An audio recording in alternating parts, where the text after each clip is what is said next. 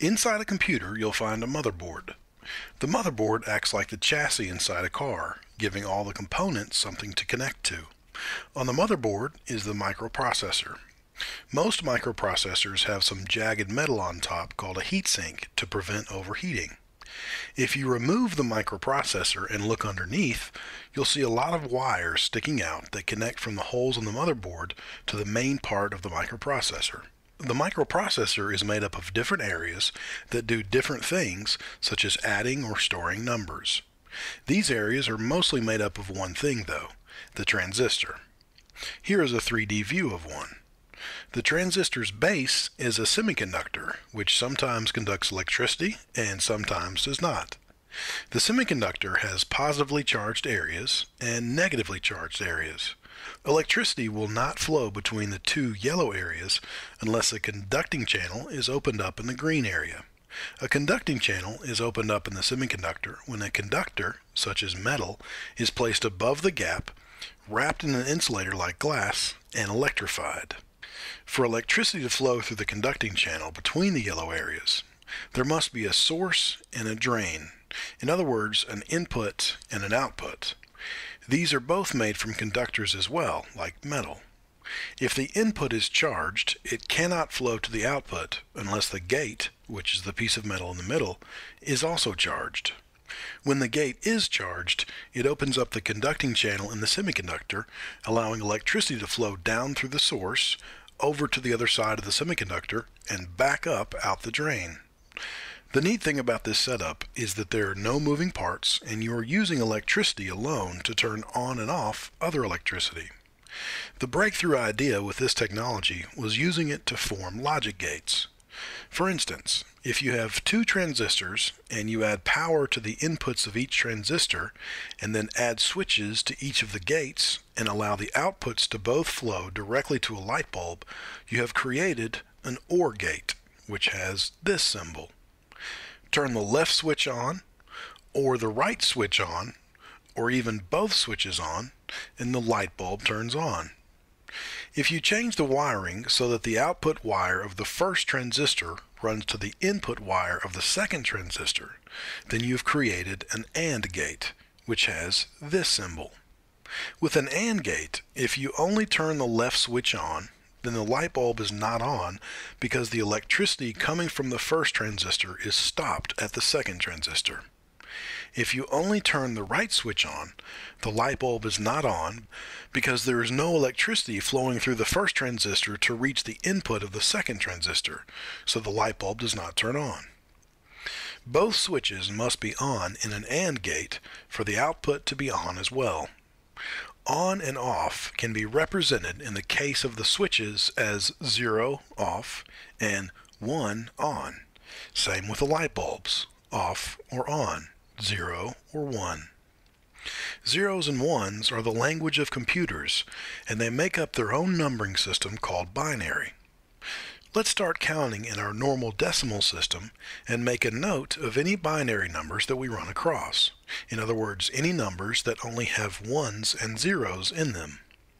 So to begin, we record 0 because it only has ones and zeros in it. Same with 1. We have to wait to record another number in binary until we get to number 10. Then 11 works, 12 does not, 13 no, 14 no. In fact, we can count by tens at this point because we won't see another number with only ones and zeros until we get to 100. But then 101 works, and then nothing again until 110 and 111. And we won't see all ones and zeros again until we get all the way up to 1000. Well, let's move that 1000 over and down and keep counting up in binary. To do this, all we have to do is just repeat the numbers from the right column into the left column, except for the first digit, to see all the numbers above 1000 in binary. So 1001, 1010, 1011, 1100, 1101, 1110, 1111. Now let's move those numbers back up and then into the middle of the screen where we can spread them out and add light bulbs underneath them. If you'll remember from earlier, we can represent binary numbers with light bulbs that are 0 if off and 1 if on. So we start with all zeros, or all light bulbs off, then move to 1, where only the light bulb on the far right is on, and then 1 0, which is the same as the number 2 in decimal. Remember, we only have two symbols to use in binary, 1 and 0. This means that we have to count up a little differently than we do when we use decimal numbers. 1 1 is 3 in decimal because it's the third binary number. 1 0 0 is 4, and on and on and on. In fact, let's make this easier. When only one light bulb is on, let's write the decimal number that it represents on the light bulb itself. For instance, 1 in binary is also 1 in decimal, so we'll write that on that light bulb. 1 0 in binary is 2 in decimal. 1 0 0 in binary is 4 in decimal. And 1 0 0 0 in binary is 8 in decimal. From here, you just have to add up the numbers on the light bulbs that are lit to find the equivalent number in decimal. So for instance, 1001 is the 8 light bulb plus the 1 light bulb, which means it's 9 in decimal. 1010 is the 8 light bulb plus the 2 light bulb, which is 10 in decimal. And finally, 1011 is the 8 light bulb plus the 2 light bulb plus the 1 light bulb, which is 11 in decimal.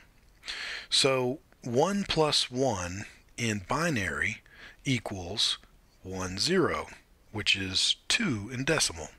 Since switches can also represent ones and zeros, let's put two switches on the left and then an adding machine in the middle to see how we can do this with the logic gates we made earlier. This adding machine is called a full adder because it's made up of two half adders, and we'll see why in just a minute. Now, inside the half adder, it's easy to hook up the switches to the left light bulb. All we have to do is use an AND gate. Both switches then have to be on for the left light bulb to be on. Now, to turn on the right light bulb, we'll use what's called an exclusive OR gate, which is represented by the letters XOR. The exclusive OR gate acts just the way you would expect. Either one switch or the other switch has to be on exclusively for the output to be on as well. If both switches are on, or if both switches are off, the output will be off. Now, what makes up this exclusive OR gate? Well, it's an OR gate, a NAND gate, and an AND gate. Well, what's a NAND gate? That's just an AND gate with a NOT gate on the back end. A NOT gate just flips whatever the output is to its opposite. In other words, the NAND gate is only off if both inputs are on, the exact opposite of the AND gate. This is the key part of the exclusive OR gate. Now let's see how this works when we turn just the top switch on. The OR output in the exclusive OR gate is on, and the NAND output is on, so the AND output is on as well, and therefore the right light bulb is on. Now, if we turn the top switch off and the bottom switch on, we'll get the exact same result.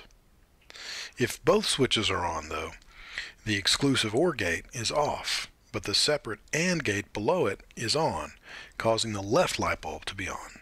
In other words, 1 plus 1 equals 10. In reality, though, when you add decimal numbers, such as 7 and 7 to get 14, the 1 is considered the number that has to be carried to the next column. And in fact, that's just how it works with binary as well. Normally, you would have several full adders right next to each other. The left light bulb next to our full adder would actually be the number that carries to the next full adder. So let's remove the left light bulb and run that wire down to the next full adder as the carryout, while at the same time accepting a carry-in wire from the previous full adder. This carry-in wire is why we need another half adder in order to make our full adder. The two separate AND gates in our half adders connect to an additional OR gate at the bottom right, which then powers our carryout wire. So here our two switches are already on, And if the carry-in wire from the previous adder is also turned on, then we are essentially adding 1 plus 1 on our 2 switches plus the 1 on the carry-in wire, or 1 plus 1 plus 1, which in binary equals 1, 1, or 3 in decimal. The 1, 1 can be seen here because our light bulb is on and our carry-out wire is on as well. If we turn off the carry-in wire and turn off our 2 switches, then our output wires are off as well. Now let's just focus on the full adder as a unit, which we'll just call an adder from this point on. And let's label the wires. We'll use A and B to represent the input from our 2 switches, and sum to represent the wire to the light bulb. Now let's remove the switches and the light bulb, turn the adder on its side, rearrange our labels, and then zoom out. Now we have 8 adders next to each other, and let's label them from right to left with letters so that we can talk about them separately. We'll add 2 switches above each of our adders to represent our A and B inputs, and then we'll connect a light bulb to each of our sum outputs. The light bulbs again can be labeled with their decimal equivalents: 1, 2, 4, 8, and then you just keep multiplying by 2. 8 times 2 is 16, times 2 is 32, 64, and 128. Let's now add an area on the left to see what we're doing. We'll first put the binary numbers that our switches and light bulbs represent, and then a plus sign to represent the adders, and then we'll add the equivalent numbers in decimal form. Finally, we'll put numbers on the adders themselves, showing the current state of each wire coming into the adder and going out: 0 or 1, off or on. Now let's see what happens when we add 1 plus 1. Well, in adder A, the A and B inputs are both 1, and the carry-in wire is off. So it's 1 plus 1 plus 0, which in binary equals 1, 0, causing the carry-out wire to be on and the sum wire to be off. So then in adder B, the A and B inputs are 0, but the carry-in input is 1. So the sum line on adder B is on, causing the 2 light bulb to light up. So 1 plus 1 equals 2. You'll begin to see a little bit more about how this works as we do some more examples. Let's look at 2 plus 2. In adder A, none of the inputs are on in this case, so neither the sum nor the carryout wire is on. Adder B, though, has inputs A and B on, so the carryout wire from adder B is on, which then becomes the carry-in wire to adder C, causing the 4 light bulb to light up, showing that 2 plus 2 equals 4. 3 plus 3 causes adder A on the far right to carry out a 1, which then causes adder B to have to add 1 plus 1 plus 1, which in binary equals 1, 1. So both the sum wire of adder B and the carryout wire of adder B are on, causing the light bulbs under adder B and under adder C to both be on. So 3 plus 3 equals 6. Let's look at a few more examples for you to consider on your own. We won't talk through these, but feel free to pause the video and take a longer look if you'd like. Here is 10 plus 10. Now let's look at 15 plus 12. And finally, 219 plus 36, which adds up to the maximum of our light bulbs, 255. Now this kind of thing happens millions of times a second inside of the microprocessor that fits on the motherboard inside of your computer. So now you've seen how computers add numbers in one lesson.